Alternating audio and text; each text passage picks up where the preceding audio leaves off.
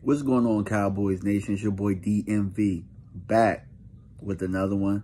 And we're here to discuss Randy Gregory signing his deal to go to Denver opposed to the Cowboys. So apparently Jerry Jones worked his magic and got Randy Gregory to agree to come back for 5 years and $70 million, which is on the table for the Broncos as well. Same deal. He would have stayed in Dallas, but at the last minute, what happened? Apparently the Cowboys tried to negotiate some sneaky terms on the back end after he had already agreed. And I think that it rubbed Randy the wrong way, and he decided to go with the Broncos. Not a bad move, Randy Gregory. Not a bad move. I wish you the best for, I think that your time in Dallas was a good one.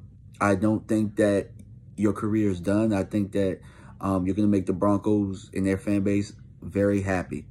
And let me jump in to killing the Cowboys front office, because you can't keep doing this. And you can't see the Cowboys. The problem with the Cowboys is that the front office thinks that everybody wants to be here, that it's just a premium free agency spot. You know what I'm saying? Like, they think that they have the leverage based off some stuff that happened 20, 30 years ago. Well, here it is, man. You can't continue to treat people the way that this front office does and expect people to keep taking it. Randy Gregory felt disrespected by what they tried to do. And it wasn't Jerry Jones. Jerry Jones worked real hard.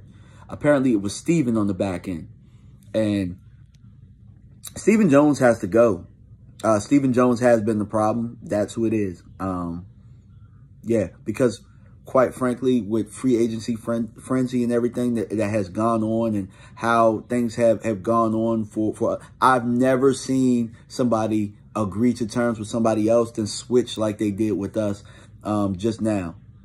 And so if that isn't proof that Steven Jones doesn't know what the hell he's doing, then anywhere else Steven Jones would have been fired for messing up that deal.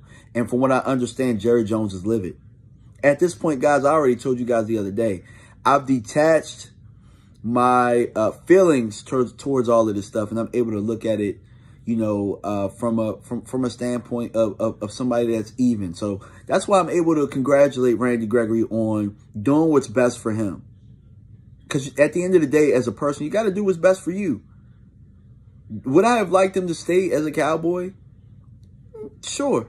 I mean, I think we would have, it doesn't hurt to stay here. But see, understand, you guys re-signed D-Law to another deal in order to create the money to bring Randy here.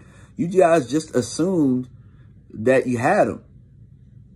And then you tried to do something on the back. I mean, the front office is just janky, man. It's janky, and they deserve everything that they get. If all of these free agents look at how they handled that Randy Gregory deal and they decide not to come here, you have nobody to blame but Steven Jones. Steven Jones, Steven Jones is the reason that the Cowboys will never get over the hump. And I hope that when Jerry does, when Jerry does fully let go of everything, he reevaluates who he allows to really take the mantle. Because Steven ain't it, man. Steven Jones is a clown. It's a whole clown show. His only qualification is that he's Jerry Jones' son. Outside of that, your man has done all clown stuff. And he's continued to do clown stuff, and y'all have allowed him to do it. He's ruining the franchise. But that's all I got, man. Let me know what y'all think, man. Because at the end of the day, this is what I'm going to do right now. I'm not going to report Cowboys news as much, because I try to stay out of that stuff. But every chance I get to let Steven Jones and the front office know how bad of a job they're doing, I'm going to be right on top of it. All right, y'all. Peace.